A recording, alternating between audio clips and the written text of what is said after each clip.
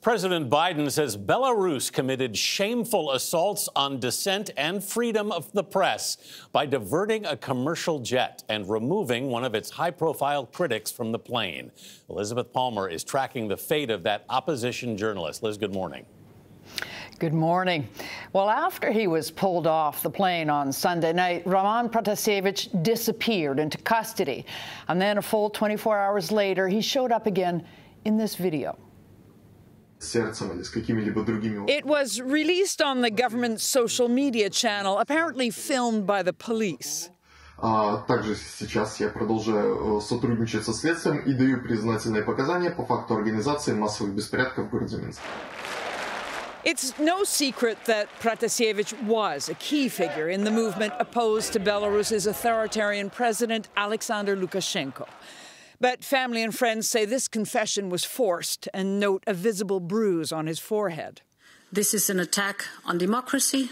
European leaders have been quick to react to the fake bomb scare on Sunday that diverted a Ryanair plane to Minsk just so Belarusian security forces could arrest Pratasevich. And Belarus used its control over its airspace in order to perpetrate a state hijacking.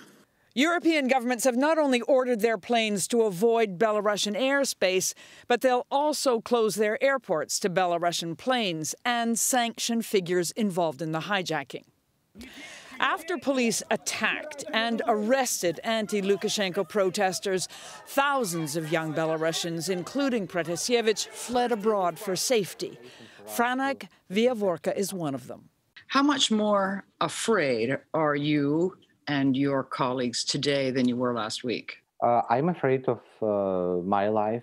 Now, no one can feel safe. Even if you are traveling abroad, we know that we might be followed.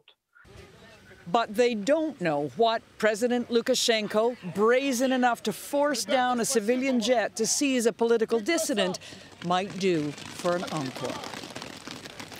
President Biden joined European leaders calling for Pratasevich's release, but the chances of that are practically zero. Realistically, like hundreds of other political prisoners in Belarus, he's probably facing many years in jail. Gayle? Very frightening situation there. Thank you very much, Elizabeth, reporting from London.